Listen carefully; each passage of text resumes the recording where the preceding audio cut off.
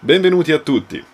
Welcome to a new video in which we are going to talk about jit.gen, and we are going to discover some more objects and functions that we can find inside it.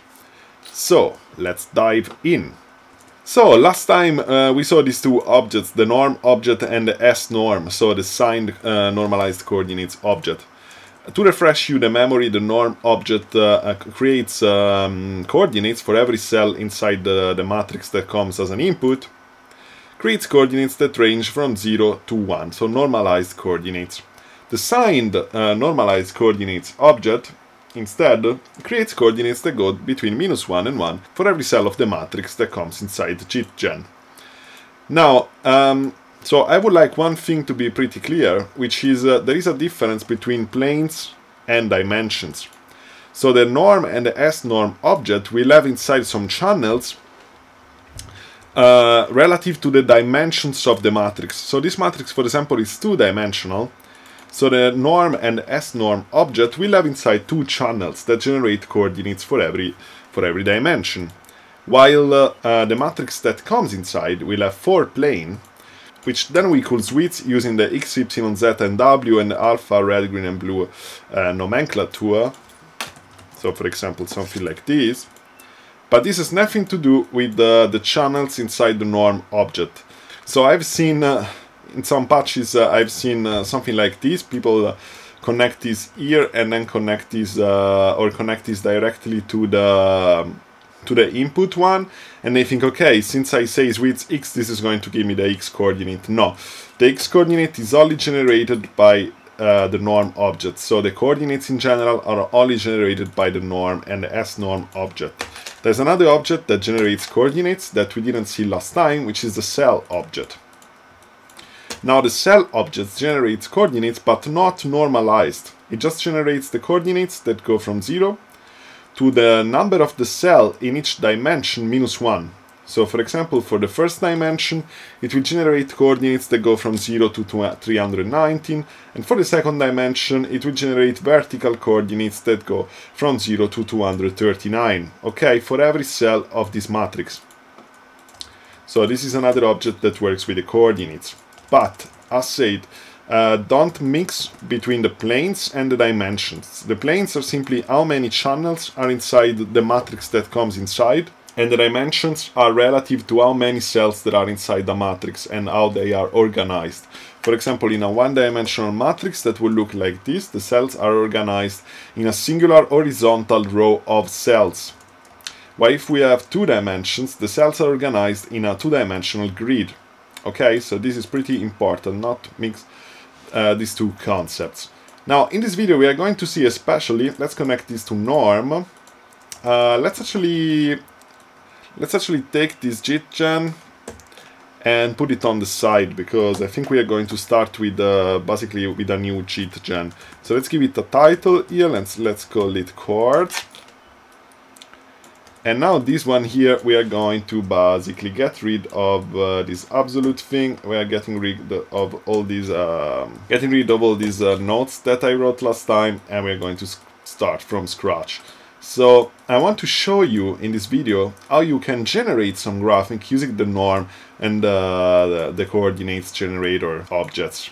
Okay, so we're going to see an object called greater than.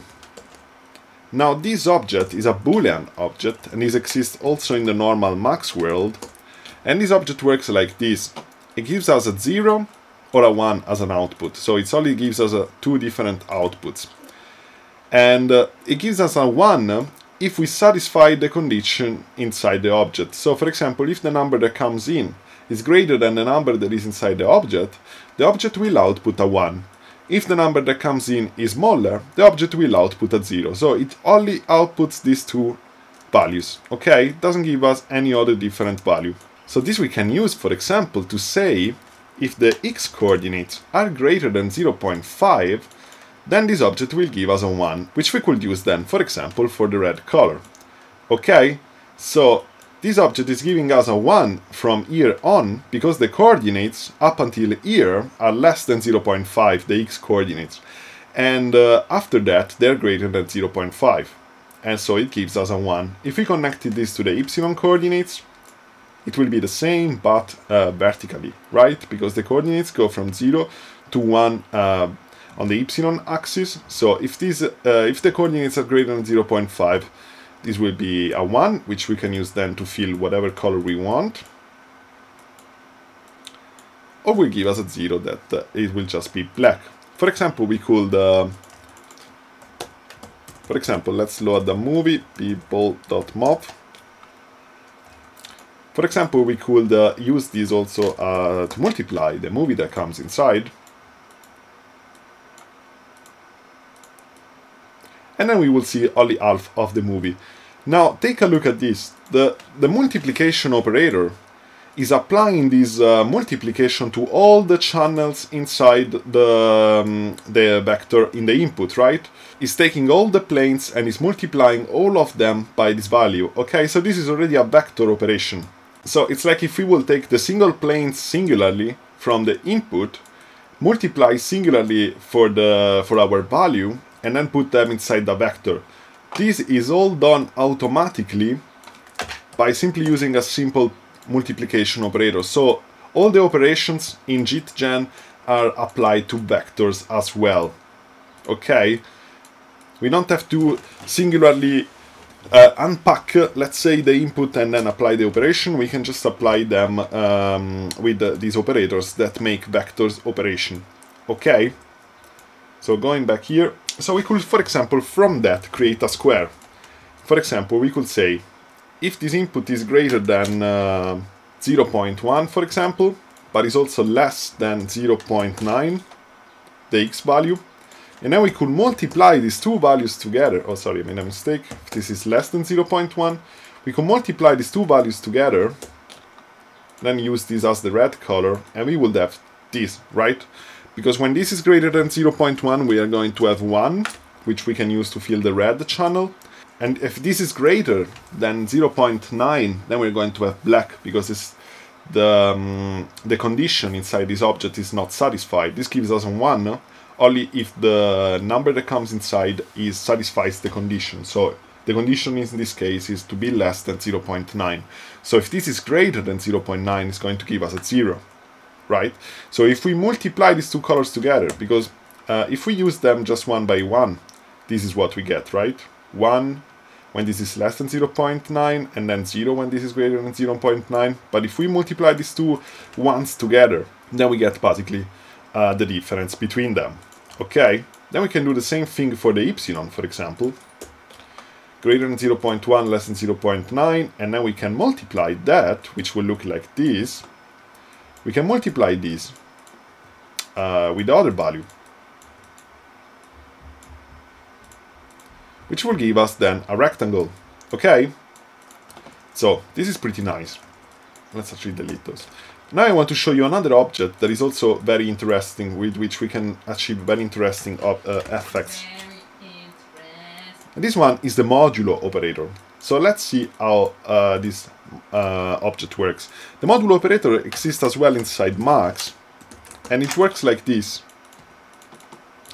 Basically, it always rounds up the values that we input to the number that we input here. So, for example, if I input here 11, this will round up this value to 1, which is the difference between 10 and 11. So it always takes the difference between these two values and gives us the difference. Okay, if I say 10, the difference between 10 and 10 is 0, so it will give us a 0. Okay, so this is all the object does. It just wraps down the numbers to the maximum value as the number that we use as an argument. Okay, so it will never go above 10 and will never go below 0 unless we use negative numbers, I mean. So, for example, if we input 0, it will just give us a 0.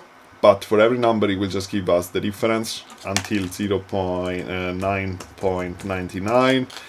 And then when we go to 10, it will wrap back to 0. Okay, so we can use that, for example, like this. If we say the modulo of 0.5, then attach this to the x, this is what we get, right? Because it's going to be 0 and then going up to 0.5, and then restarting from 0 and going up to 0.5. If we multiply this by 2, the x values, we basically get more of these stripes, right? Because 0.5 then starts back to 0.5 and arrives to 1, the x coordinates, and then this arrives to 2 at the end, but it gets wrapped between 0.5 in the middle. So we can, for example, multiply this by 100, and then not use 0.5 as a modulo, but for example, let's say 5. This is what we get. And then we could use the greater than operator to say, okay, when this is greater than 2.5, then give us a 1, otherwise give us a 0. And we obtain these nice stripes, which we could then, for example, still use as a multiplier for our video.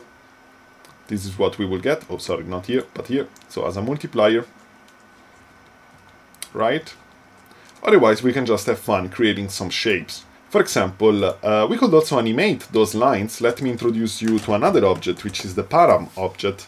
Now, the param object is an object that allows us to pass values inside the jit.gen from the max outside patch. Okay, so let's create a parameter and call it time.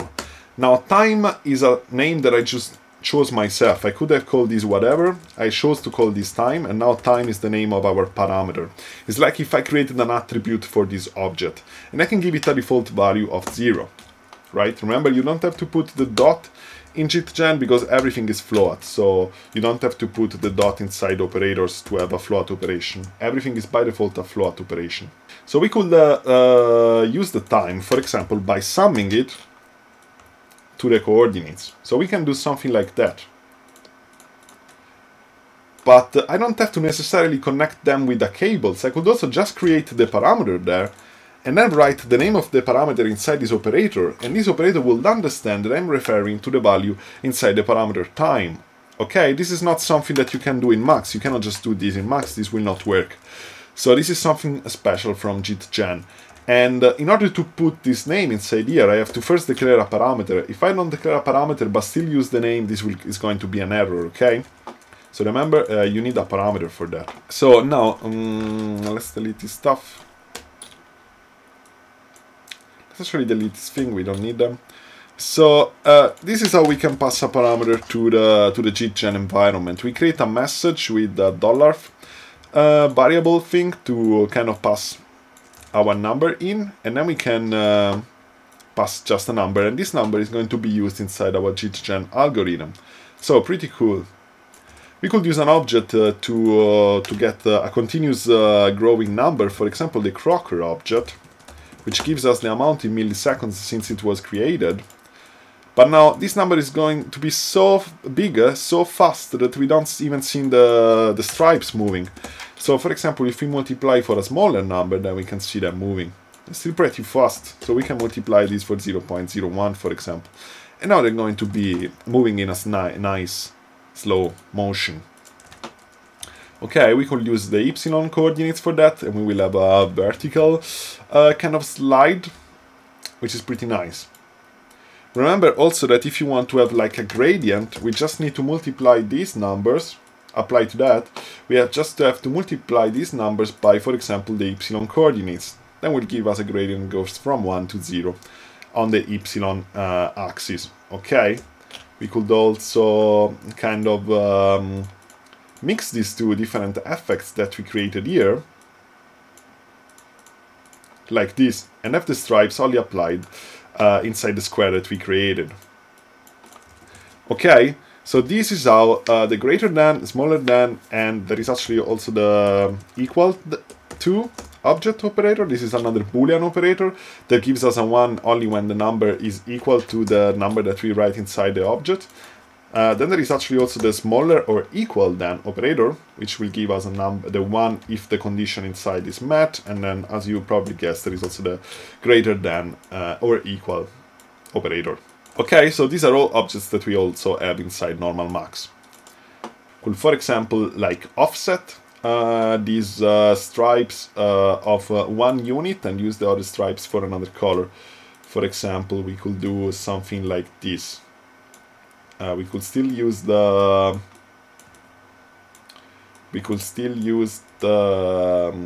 time thing, and then we can say plus 2.5, for example, module 5, and this we could use, for example, for the green. Exactly. and then we could multiply this by that as well. So yeah, we got a nice, by offsetting these the stripes of 2.5, which is alpha our modulo, so the difference between the blue and the red, basically, we get a nice interleaved pattern of stripes. Okay, so I would like to stop here and wrap it up. So in this video we started to see how we can create our shapes from scratch inside jit.gn, and even how we can animate them. And we saw how to use the smaller than, greater than, and the modulo operator. Alright, so I hope this was useful, and in the next videos we are going to see a lot more objects. It's going to get much more interesting.